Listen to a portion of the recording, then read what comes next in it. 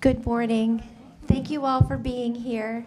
I know a number of you have mentioned to me that it's Veterans Day. You weren't sure we were open this morning or not, so I'm glad that you all remembered that we were and came for this morning's program. My name is Jessica Smith. I plan the adult programming here at the Farmington Main Library, and today is our 7th Annual Kristallnacht Lecture. And I'm going to turn it over to our speaker because he can certainly speak more about this. We have Dr. Leon Chameides here with us today. If you could please help me in welcoming him.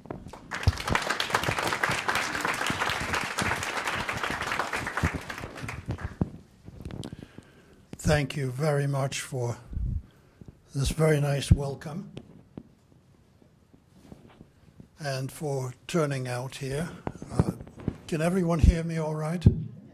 My voice is a little bit hoarse today, so I apologize for that. Many of you have probably already noticed that there's an error in this first slide, and that the date should be November.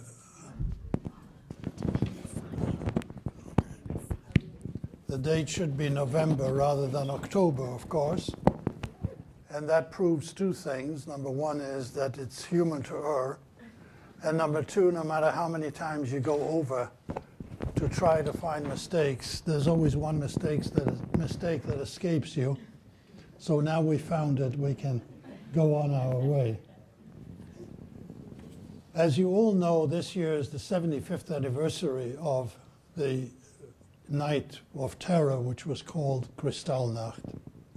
And Kristallnacht, or the Night of Broken Glass, refers to the night of November 9th to 10th, when the Nazis unleashed an organized, state-sanctioned, and that's a terribly important thing, organized and state-sanctioned campaign of terror against the Jewish communities of Germany, Austria, and the recently acquired by the Germans, the territory of the Sudetenland from Czechoslovakia.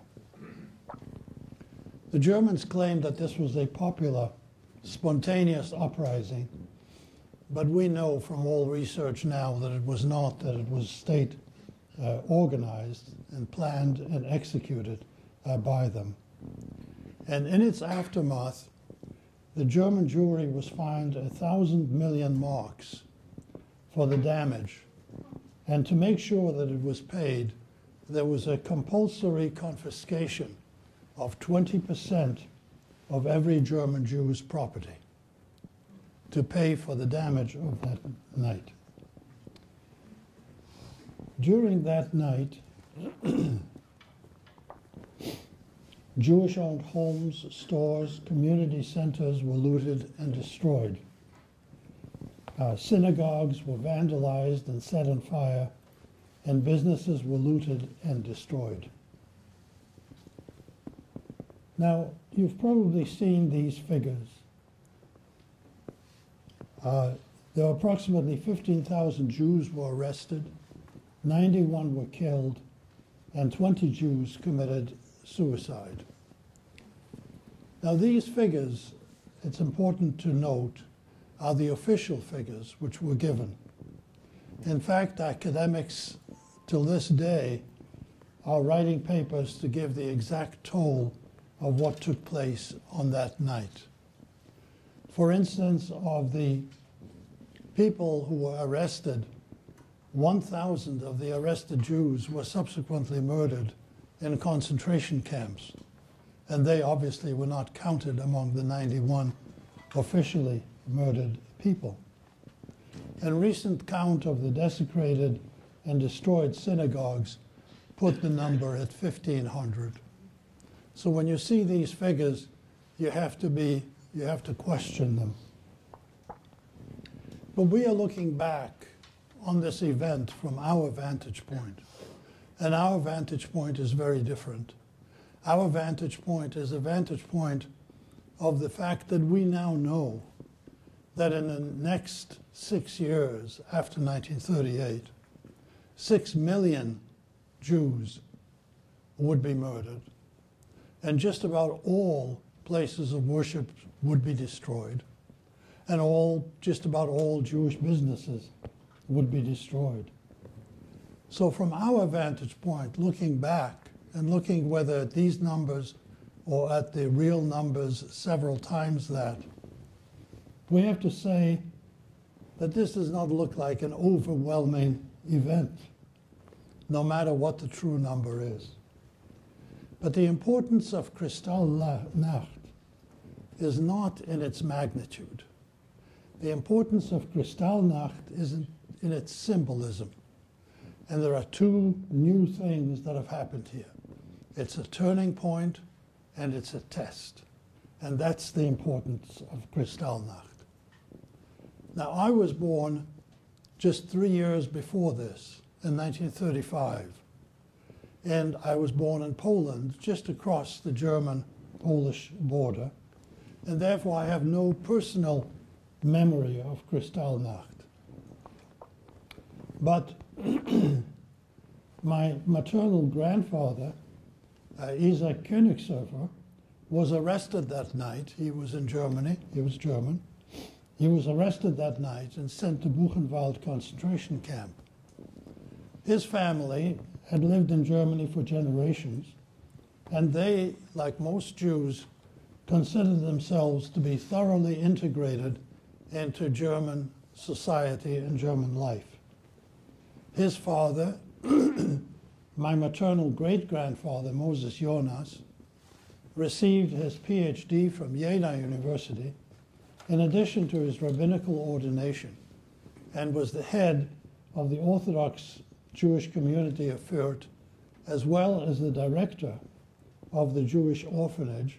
And here's a photograph we took just several years ago. Now, his synagogue was inside this orphanage, and it was spared. It was the only synagogue in Fürth that was spared.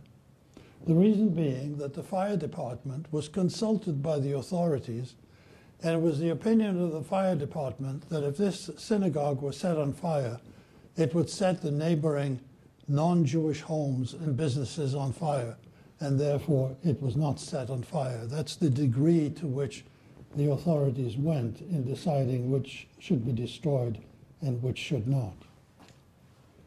Two of my grandfather's brothers, Meyer and Joseph, had served in the German army. In his recollections written when he was in the 90s, my grandfather's brother Meyer tells about his experiences of serving in the Kaiser's army in the late 19th century and the tremendous lengths which the Kaiser's army went to ensure that he had proper kosher food and that he was off on all Jewish holidays. And I'm trying to show you the change which had occurred in that time. My grandfather's other brother, Joseph, fought in the First World War, and he was killed fighting for Germany on the Romanian front. His name appears on a commemorative plaque of Jewish soldiers from the community of Fürth who fell fighting for Germany during that war. He was posthumously awarded a very high honor of a Ludwig Cross, and the mayor of Fürth wrote a letter of condolence to his mother in which he stated, "May I offer you this consolation of gratitude, that he who dies prematurely in battle for a great cause dies a heroic death, and his name shall shine forever in the honor roll of his fatherland and the city of Fürth." Now, when the Gestapo came to arrest them, my grandfather, who, as I told you, was sent to Buchenwald, naively showed the medal and the letter to the arresting hoodlums, who then immediately threw them out the window, and that was that. My grandfather, like many who were arrested that night, was released after paying a bribe. But others were not as fortunate. As I mentioned, 1,000 were murdered. And my maternal grandmother's brother was returned to his family in a coffin with instructions not to open it on penalty of death. I'm sure he was not counted among the 91 who was officially killed. Kristallnacht has been called the beginning of the Shoah, or as it is commonly called, the Holocaust. But Kristallnacht was in fact not the first anti-Jewish act in Germany. But it did mark, as I mentioned, a turning point. Hitler became Chancellor on January the 30th, 1933. The first anti-Jewish campaign occurred on March the 9th, when all Jewish lawyers and judges were dismissed in the town of Breslau. On April the 1st, stormtroopers enforced a boycott of Jewish businesses. By April the 7th, all Jewish civil servants were dismissed. On May 10, the Nazis organized a bonfire in front of Berlin University and burned thousands of so-called Jewish books. The Nuremberg laws of September the 15th, 1935, deprived Jews of all civil liberties and any means of earning a livelihood. So far, all the actions were meant to demoralize and isolate, but they were not yet physical assaults. In 1933, my father, who, as I said, we lived just across the border in Poland, was the rabbi of the community, wrote an essay in which he said, "Our souls are weighed down by an oppressive, paralyzing feeling that the source of all blessings has dried up for us, that the gates of hope have been barricaded, that the most difficult of all eras of our tragic, heroic history is about to dawn on us." And that was in 1933. By 1935, 3 years before Kristallnacht, he predicted that physical assault would follow when he wrote that the anti-Semites, quote, "want to defame and degrade us. First they proclaim a sentence of death for our spirit, in order then, with a clear conscience, to bury our physical presence." Kristallnacht was the beginning of a physical assault against the Jews. It was also a test. What would be the reaction of Jewish citizens? Would they protest? Thousands participated. Hundreds of thousands were silent onlookers but did not protest. How would the church react? One pastor, J. von Jahn, gave a sermon against it. He was attacked by a mob and beaten. His vicarage was destroyed, and he was imprisoned.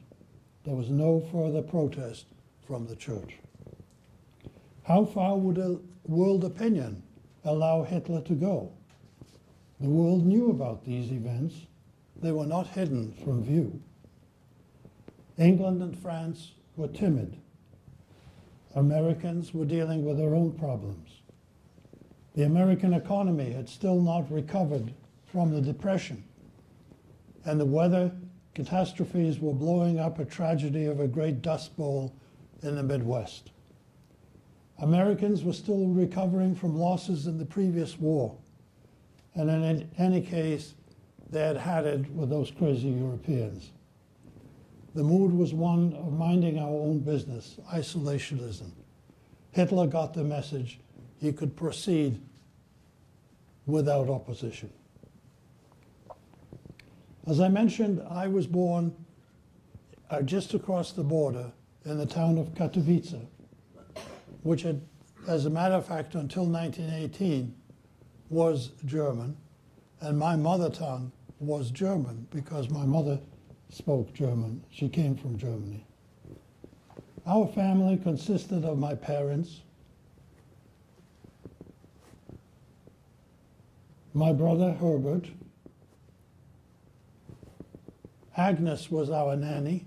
Here I am with her. And I have to tell you the story about this picture. because in the late 1980s, my wife and I went back to Katowice in order to set up a monument on the site where our synagogue used to stand. And this got great press in the Polish newspapers, and therefore my name was mentioned.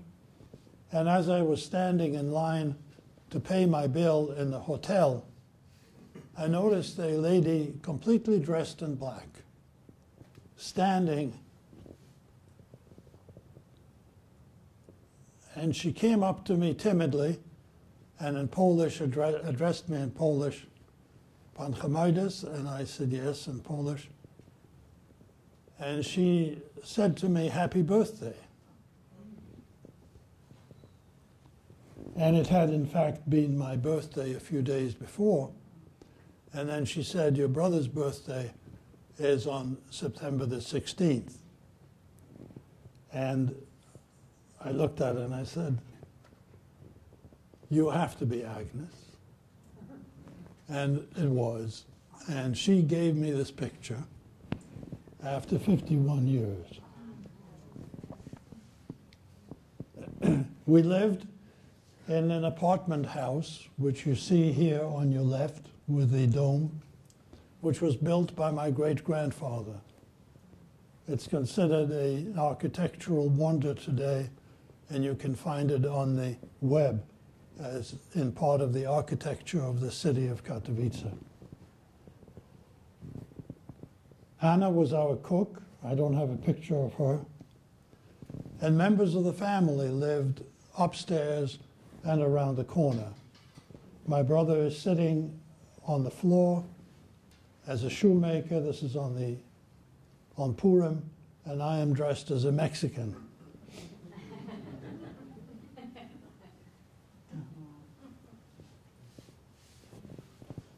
6 years later, only my brother and I would remain alive. Hitler attacked Poland on September the 1st, 1939, and just days before the beginning of the war, when I was about 4, my parents decided that we should leave the border area. As you can see here, Katowice is right on the border. The black line demarcates the border between Germany and Poland, and the southwestern corner of Poland. And the only direction open to us was eastward. And so we were intending to go to the city of Lvov, which is also known as Lviv today. It was known as Lemberg by the Germans. And the reason we were heading for Lviv was that my father was born in a small town close to Lviv, and my aunts and uncles and paternal grandparents still lived there. Now, on August the 23rd, 1939, Germany and the Soviet Union signed a non-aggression pact. But unbeknownst to us or the rest of the world, there was an appendix to that pact. And that secret appendix divided Poland in two, the West being given to the Germans and the East being taken by the Russians. And in fact, this eventually became more or less the border between today's Ukraine and Poland. And so as you can see, when we fled to Lvov, we also fled, unbeknownst to us at that time, into the Russian zones. And for the next 2 years, we were under Russian occupation. On June 21st, 1941, the Germans attacked the Soviet Union in a campaign called Barbarossa. And they attacked on June 21st, 1941, and entered our region on July 1st, 1941. Prior to their retreat, the Soviet secret police, then called the NKVD, tortured and killed thousands of Ukrainian political prisoners. When their bodies was discovered, the Ukrainian population vented their rage on the Jews, and that is when I experienced my first pogrom. Jews were hauled from their homes, beaten, forced to wash cobblestones of the town square with toothbrushes. And I remember coming home in the evening with my mother and seeing my grandmother bruised and bleeding, but proud that the mob was not able to drag her out of her home. By July 10th, when the pogrom stopped, 10,000 Jews had been murdered in the vicinity of Lvov. Now, you have undoubtedly heard about the Warsaw Ghetto. You have undoubtedly heard about the Lodz Ghetto. But I bet that very few of you have heard about the Lvov Ghetto. And the reason for that is that despite the high mortality in Warsaw and Lodz, there were, thank the Lord, many survivors, and therefore many witnesses, who told their stories and who wrote about it, and that's the reason you've heard about it. Lvov was different. In contrast, in Lvov, Hitler almost succeeded. This is a plaque which appears on a railroad station in Lvov, the railroad station from which Jews were taken to Belzec. And it states here that from March 1942 until the beginning of 43, 500,000 Jews went through this station on their way to Belzec and extermination. In October 1941, there were between 119 and 150,000 Jews in the city. By November 1942, there were 29,000. By April 1943, there were 8,000. And when the Soviets entered in 1944, there were 823.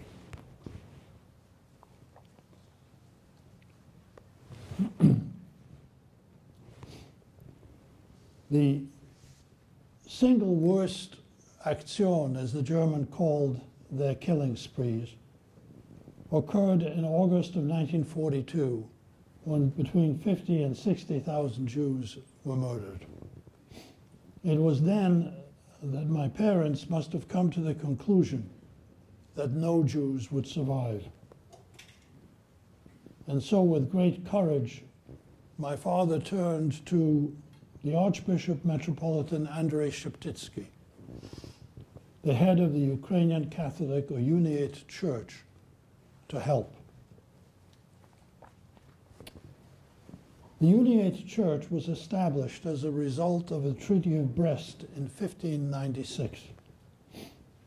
One byproduct of the Counter-Reformation was an attempt to unify the Eastern Orthodox and the Roman Catholic churches. And of course, that attempt has been going on ever since.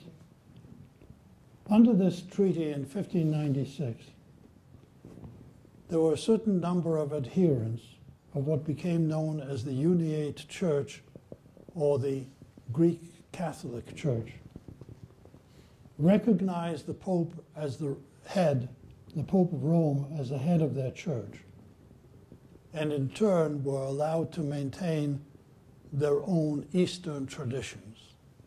So the Uniate Church was sort of a, and is today, a sort of a mixture. They are Catholics, they recognize the Pope in Rome, but their practices are Eastern practices. They dress like Eastern priests. The priests are allowed to marry, although the archbishops aren't, and so on. So there are traditions of the East together with the political affiliation of the West. And this occurred primarily among people who lived in that part of Poland in which there were a lot of Ukrainians, where they had constant communion with Roman Catholics. So it was primarily in Western Ukraine or Eastern Poland that the Uniate Church took hold. And Metropolitan Szeptycki was by now already a man in his late 70s, and he originally was Polish, but decided to become a Uniate leader, was appointed the Archbishop of Lviv, always had very good relationships with Jews. And my father approached him in August of 1942, and he agreed to take us in. So my brother and I were taken in by the Studite order of the Uniate Church.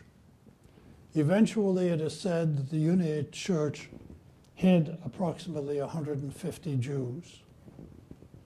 And my wife and I attended a luncheon in New York a week ago at which the ADL presented the Jan Karski Medal, also called the Courage to Care, to the memory of Metropolitan Szeptycki in recognition for his role in saving Jewish lives. We've also been successful in getting a bill passed through the Canadian Parliament honoring him. And in June, we were in Kiev, where they honored him also. At the beginning of the fall, probably in September or October of 1942, I don't remember the month, my father brought me to the Archbishop's Palace, the St. George's Cathedral in Lviv. Now, I had just turned 7.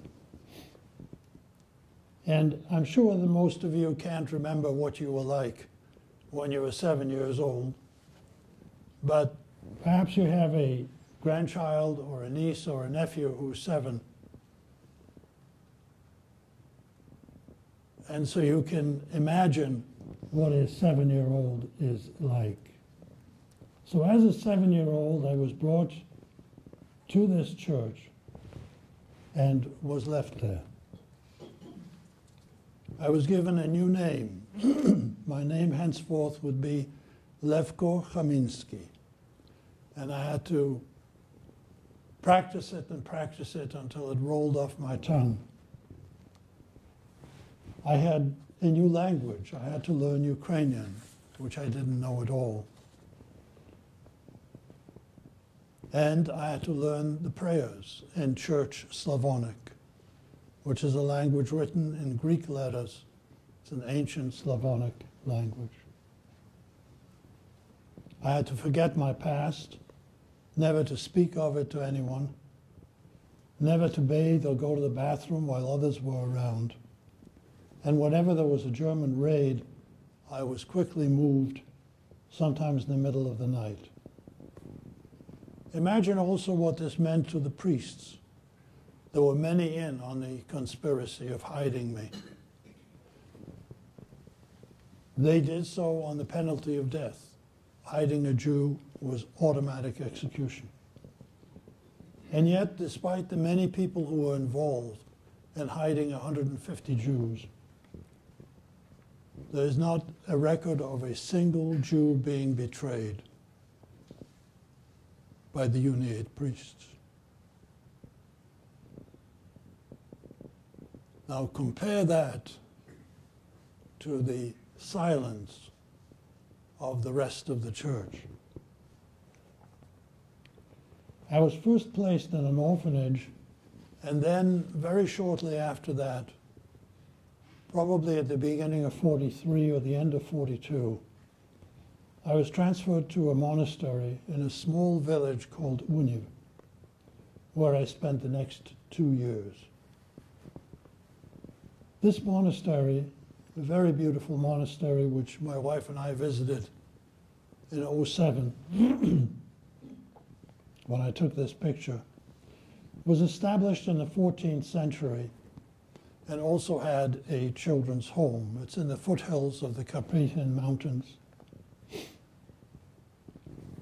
and is the major monastery today of the Greek Catholic Church. This was our church that we went to every Sunday morning. Every other morning we prayed in chapel, but this was the church, and this is, again, I took this photograph in '07, is the typical Greek Eastern church. Now, I don't know who made the decision, but sometime in 1943, as I recall, it was the fall, a decision was made to take a group picture.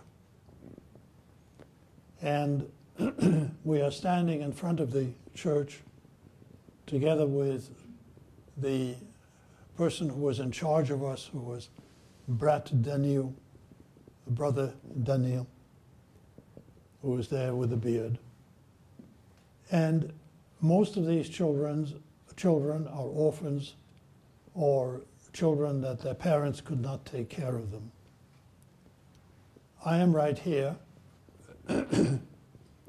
dressed in a Ukrainian shirt, and there are two other Jewish boys in this picture, and they're standing in front of me, one to my right and one to my left. The one to my left in front his name is Oded, but I knew him as Dorko. And I finally found him in a complex series of looking and tracing. I finally found him in the 1990s in Israel. And he had a very interesting story because he was in fact born in Palestine. His parents had been Polish. They moved to Palestine in the 1920s, I think, or early 30s. And he was born in Palestine. And in the summer of 1939, his parents decided to visit their parents in Poland and took him with them. And they went back after the summer in August of '39, but decided to leave him for an extended stay with his grandparents. And the war broke out, and so they were separated, and somehow he got into the monastery and was saved, and then went back after the war. The young man who is the boy who was younger than we, who was standing to my right in front, his name is Adam Daniel Rothfeld. I knew him as Danilo. And I didn't find him until communism fell in Eastern Europe. And it turns out that he had lost his entire family. And so no one claimed him, and he remained in the monastery. He finally was repatriated to Poland, to an orphanage which apparently had terrible conditions, and he walked back to the monastery, then was repatriated again to a different orphanage at which they saw his talents and encouraged him to study. He eventually became a professor of international relations at Warsaw University and eventually became the foreign minister of Poland.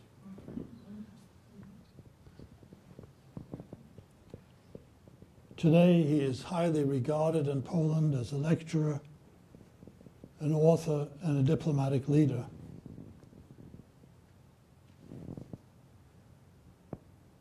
And among his many accomplishments are the Helsinki Accords, and he was the one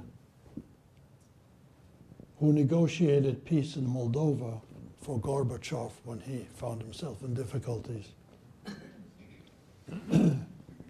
So for a little village, we did okay. This monastery was I just have a question. Yes, ma'am. I'm sorry, in case it doesn't come up. Are there any girls? They're No. all boys. All boys. I can't tell you why. I don't know. Perhaps this was a boys, and maybe there was another girls in another village. I don't know. But these were all boys. The monastery was self-sufficient in food. And in addition to the monastic responsibilities, the members ran basically a farm. And part of our chores as children was to help in the farm. We milked cows, took the sheep to pasture, spread manure on the fields, and helped with planting and harvesting. We also went to school, and we had a village schoolmaster. His name was Mikola Duke. And unbeknown to us, Mikola Duke was hiding a 5-year-old boy, his mother, and an aunt in a school attic, which we didn't know about. That little boy's name was Roald Hoffman, and he would become a professor of chemistry at Cornell and a Nobel laureate in chemistry, as well as a published poet and playwright.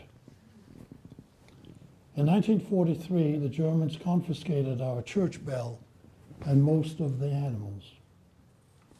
The winter that year was unusually snowy and cold. Hunger was now added to our miseries. In the spring of 1944, the front moved closer to us as the Soviet forces advanced. Battles raged all around us. Local Ukrainians fought on both sides, both the German side and the Russian side.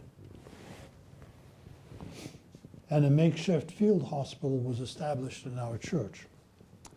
We had no physicians, but we did have a medic. His name was Vitaly Matkovsky, and he was in charge of this so-called hospital. And for reasons unknown to me, he picked me as one of his assistants. And my job was to make sure we had clean bandages.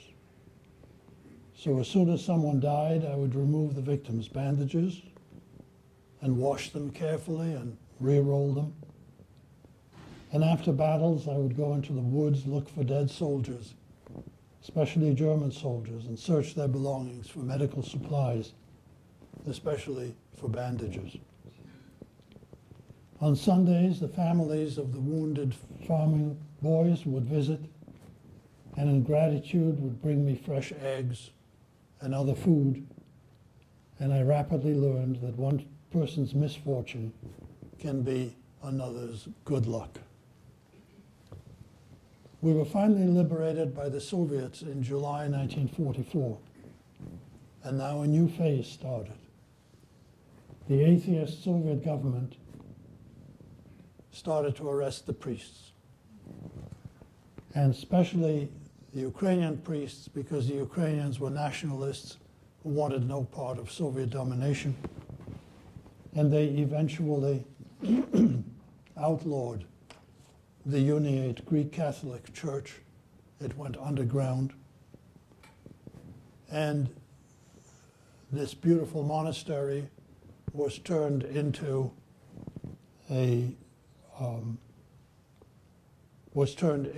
an insane asylum for women. My friend Daniel, who I told you was the foreign minister, told me that while the Soviets were still in control, he was sent to Lvov for a conference. And he asked the people if they would take him to Univ so he could visit. And so he was taken by an official delegation to this insane asylum. And he said to me, I was standing there, and he said, do you remember where we used to pile the manure? We had a manure pile from which we then took it out to the fields. He said, do you remember where we used to pile the manure? And I said, of course I do. And he said, well, imagine right in that where we had our manure, they had established a huge golden statue of Lenin. He said, and here I am standing, and I'm supposed to have a straight face as a diplomat, with Lenin standing in this manure pile inside an insane asylum. So that's what they did.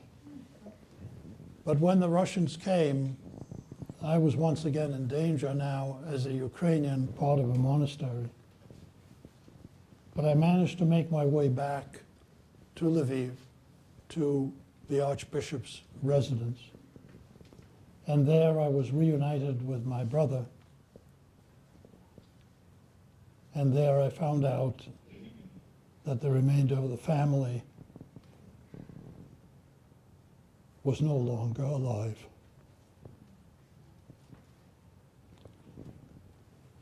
I've always been very fortunate in my life, and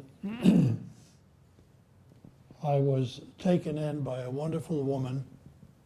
Her name was Tola Wasserman, who lost her entire family. And we moved to Lvov, where I attended a Russian school. And after school, I used to work in a cosmetics store. And very often, Russian soldiers who just come from the front would come into the store to buy something. And there weren't many children around, and perhaps they had their own children that they were missing. But two of them came in one day and struck up a conversation with me and pinched my cheeks and other things that adults do to children that children don't appreciate. And finally they said to me, would you come and have a drink with us? And I said, sure. So off we went to a lovely hotel called the Hotel George. And I had my first beer. And a lovely Russian orchestra played Russian tangos. And on the way back, we passed by the Opera House. They were taking me back to the cosmetic store. Passed by the Opera House, which is a beautiful, beautiful opera house in Lviv. And there was a photographer there. And they said, one of them said, let's have 3 pictures taken so we all have a memory of this wonderful day. And so as a result, I have this lovely photograph taken, I think about June 45, with 2 Russian officers in front of the Opera House in Lviv. I went to school there, and the only reason I'm showing you this is that 5s are the best mark you can get. If you can read Russian, you'll also notice that I had an unusually large number of absences. And the reason for being absent was that I enjoyed riding the tram cars through the city of Lviv. And the conductors were very good to me. I must have been very cute or something, but they were very good to me, and they allowed me to ride. And then they allowed me to help them change the direction of the electrical thing. So I got to know the city quite well. I did miss a lot of school, and then someone told on me, and that was the end of that. Here's the back of it, which gives my name in Russian and the name of the school.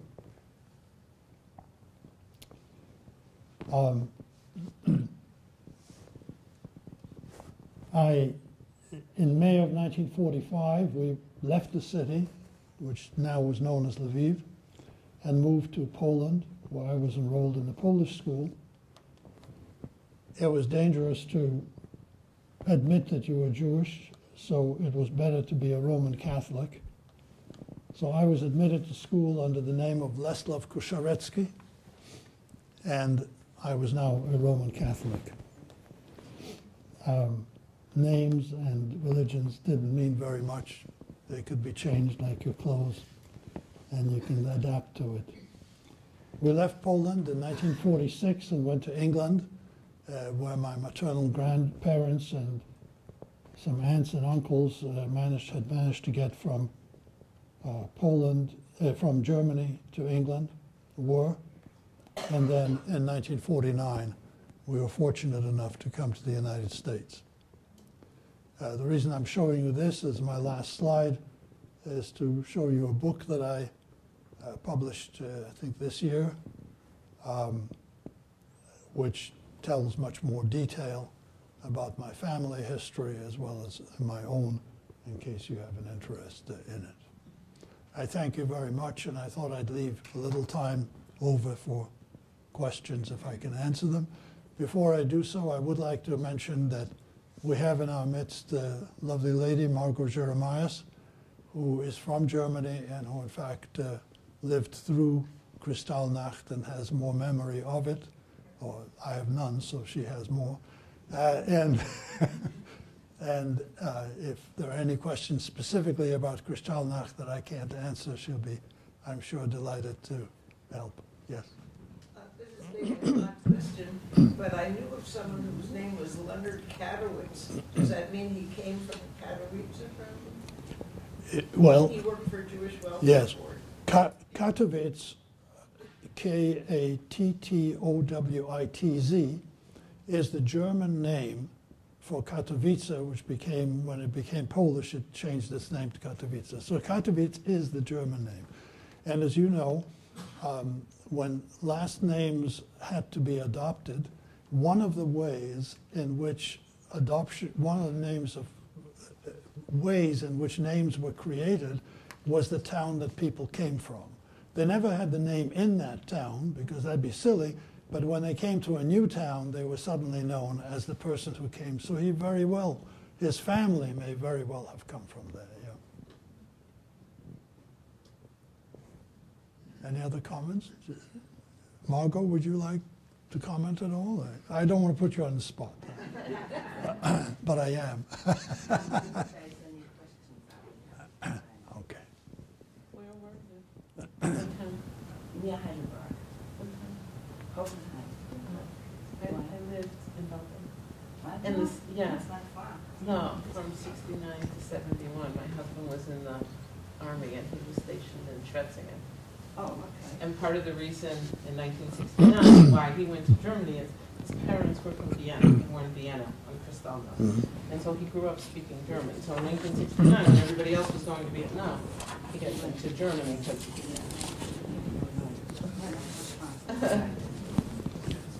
Yes. Where did you get your training to be a physician? I got all my training in the United States. I came here, as I said, in 1949. They didn't quite know what to do with me in school because I didn't fit into I didn't go to, I went here and there and everywhere. So they gave me a bunch of exams and I was able to finish high school in 2 years. So I finished in 51. I was just a little less than 16 years old at that time. And then went to college here and went to medical school here and got my medical training here. So all my education really is in the United States, except for my knowledge of English language. That was British. what is the origin of the name? It's a complex issue. Like most things, there are two theories. I'll give you the theory that I prefer, that I think is the correct one. The ending ides in Greek means the son of. And like you've heard of Maimonides, that's because his father was Maimon. So he is the son of Maimon. And patronymics is one of the most common ways in which names were created. So if Chameides is a patronymic, then it's the son of Chama. And Chama was an old Hebrew name, mentioned in the Talmud quite a few times. Now, my father's first name was Kalman Kalonymus. Kalonymus in Greek means beautiful name. And a person who has studied this says that statistically, everyone who is named Kalman Kalonymus comes from Lucca in Italy, which of course was part of the Roman Empire. So my theory is, but it's only a theory, is that when Judea fell, my ancestors went to the Roman Empire. When the Roman Empire was divided into the Greek and Roman parts, the intellectuals spoke Greek, and I'd like to think they were intellectuals. And so they got Greek names.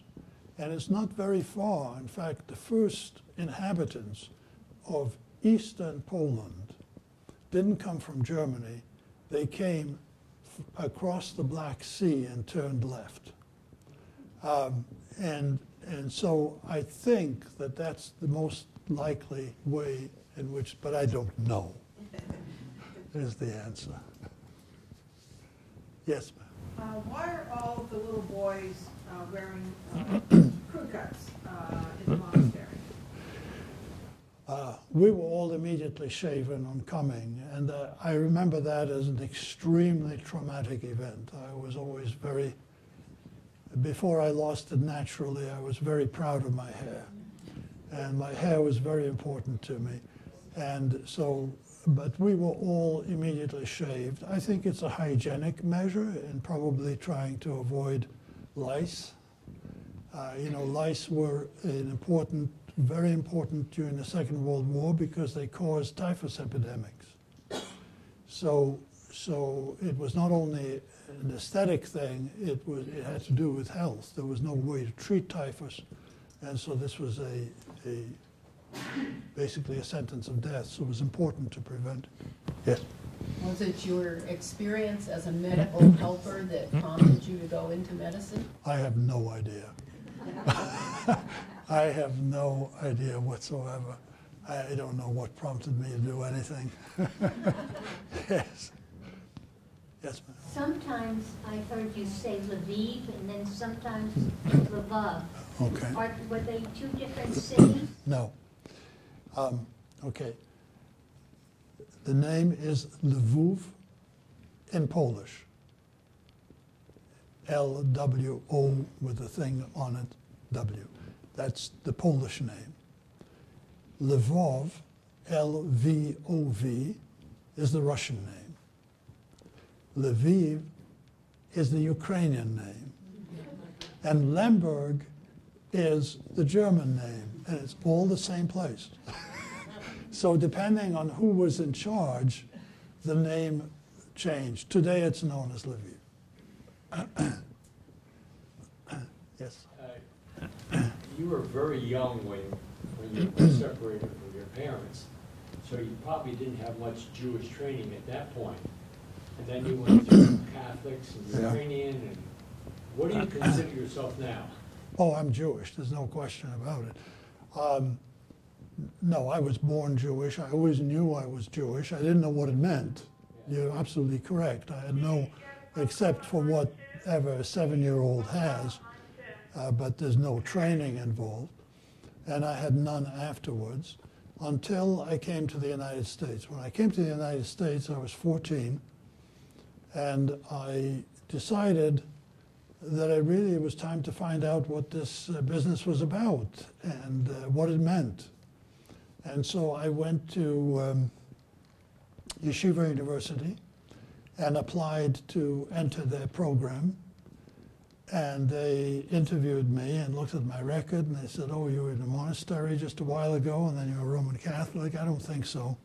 And so I was rejected, and but I wouldn't take no for an answer, so I went back, and I went back, and I went back, and I think they finally got tired of me, and they admitted me. So at that point, I didn't know any Hebrew or and so on, but I started learning, and I spent 6 years in addition to my regular education I got a degree in Hebrew literature, and before I went to medical school. So that's where I learned about my religion and my origin. But you're right, I didn't have any knowledge before that. How many languages do you speak? Well, none very well. No, I speak Polish reasonably well, and I can make my way in German. I understand and read German better than I speak it. And I can understand a little Russian, but I've forgotten a lot of my Russian. And when we were in Kiev, a lot of my Ukrainian came back, and I found I could understand it, but it wouldn't take long, but I don't consider myself fluent in it. Yes? How many of the children in the picture that were with you in the monastery have you had contact with? Just the 2 Jewish boys. I don't know the names of any of the others, and I don't know where they are. Yes. Where in the U.S. did you settle when you came to the U.S.? We came to New York, and were in New York for the first, from 49 to 59. When I finished medical school, I took my internship and residency in Rochester, New York. So I thought I was going out west. Yes. I would share with you that in 1999 I had a fascinating experience, and I think of it as this presentation. I was the president of the National Association of Insurance Commissioners, the regulators of insurance across the country. And it came to our attention that there were many people, Jewish people, that had their life insurance policies taken over by the Nazis in 98 or 38 cents. And the challenge was to try to establish the records and to try to get monies back to the people affected.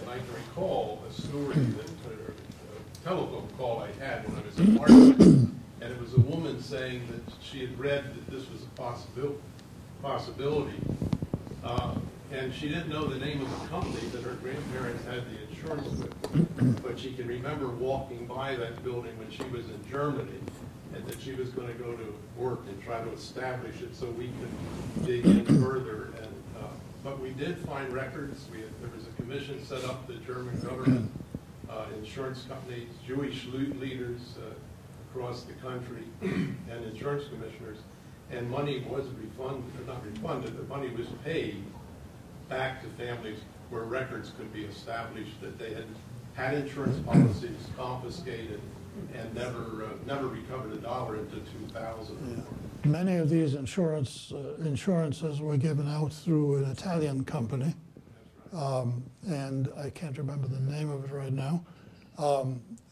It's still a big issue because the requirements of the insurance company are impossible to document. You have to document death, and please. We tried to get insurance back that my parents had, and it was very difficult to get, and at the end they actually denied that we had it. Right. The Germans, when we got in touch with them. Yes. And they actually denied it. Yeah. So it's still an issue, and it's a sore point because there are a lot of insurances in there. In fact, there are records on the web of people who have insurances, and you can't collect on it. Yeah, not that I won't go any further. Other than we actually found that there were records in the basement of a number of the large companies, Allianz is the one that I was trying to think of. They were brittle and broken, but we could find that put them on microfiche and then backtrack. But as you point out, it was very difficult 50, 60 years later. Yeah, but there were monies, paid. My father actually was an agent for them for a while. Is that right? Yeah. Way back. Yeah. Yeah, very difficult. Yes, ma'am. Other than the photograph that your nanny gave you, how did you come to have those other photographs of your family and your report card? Because when you were first brought to the cathedral, I'm sure that everything was taken away from you so that you could be discovered. So how did you get all the photographs of your family and your My pre-war photographs, I was very fortunate that because we lived in Poland and my maternal grandparents lived in Germany, my mother was very good about sending frequent photographs to my grandparents. And when my grandparents went to England in 1939, they took the photo album with them. So as a result, I'm very fortunate in having, I only showed one or two, but I have a lot of photographs from pre-war. The report card, the Russian report card, was already after the war, and I'm sort of a pack rat. I don't I pity my descendants, but so I carried everything with me. So I still have, I want you to know, a book that I borrowed from the monastery library and did not return. So I don't know what the fine on it is, so I'm being very quiet about it, particularly in the library here. But you were very fortunate because I'm sure the 99.9% of survivors just have nothing. Nothing. Yeah, I realize that. Yes. Yes, ma'am. How did you get your, I guess it'd be your Uncle Joseph's award, his medal? The picture that I showed you was not his medal. Oh. The picture that I showed you was the medal that was given out. It was a copy of a medal that was given out, but was not his medal. The letter was a copy that my grandparents had. So the original went, but I did have a copy so I could make a photocopy of it. I scanned it. Is your brother here? Did your brother come to the U.S. with you? No, my brother went to England with me, then went to Israel, fought in the War of Independence, and then was in the Israeli intelligence in Mossad, was sent out to Vienna in 1956 during the Sinai campaign and Hungarian uprising to help bring out Hungarian Jews. And then he decided that he had had enough of all of this, and he started studying math and physics. He got his PhD in physics and then went to Australia and retired after many years as a professor of physics in the University of Melbourne. And so he lives in Australia. How did he survive? Was he taken to a different monastery? We were always kept separate so that we wouldn't give each other away. He was not as fortunate as I. He didn't have a stable situation. He, in fact, was moved 12 times to different homes and situations. As things became heated up in one place, he was moved to another. So he didn't have the stability of being in one place the way I did. At the time you were at the monastery, what was your level of awareness and understanding of what was going on at the time? I didn't have much awareness, I don't think. I mean, by going on, I somehow knew I was Jewish, but I'm not sure what that meant, but I knew I was Jewish. For instance, I identified the two Jewish boys and remembered them and didn't remember any of the others. So there was obviously an identification there.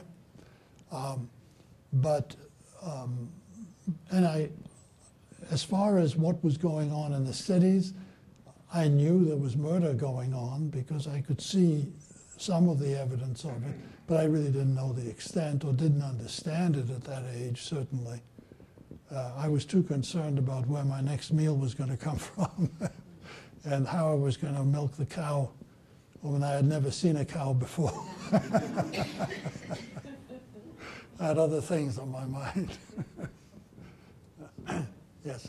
Were the people who did you, the monastery nuns, I guess, were they honored as righteous Gentiles? We didn't have nuns.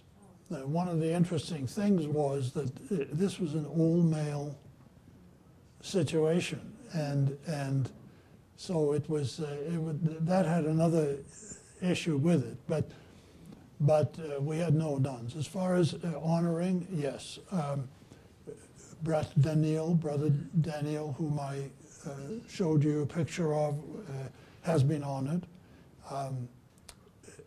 Sheptytsky's brother, Clementi, has been honored by Yad Vashem and also has been made a saint by Rome. And he's now Saint Clementi. Unfortunately, Andrei Sheptytsky, who was the head of the church, has not been honored. And that was why it was so important for us to have him honored by other bodies.